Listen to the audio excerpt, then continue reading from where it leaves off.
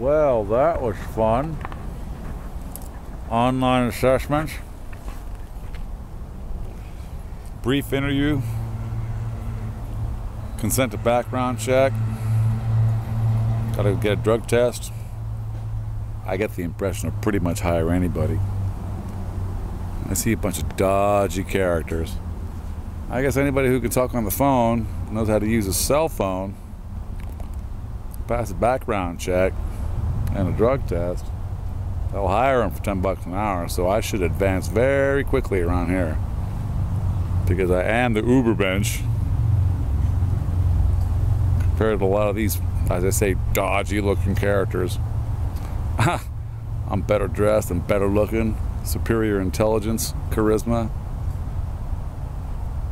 you name it. These people got nothing on me. So I'm gonna dominate these fucking people. I'm gonna own this fucking convergence. Tear this building down and build something that looks more like my schlong. Alright kids, gotta get a drug test.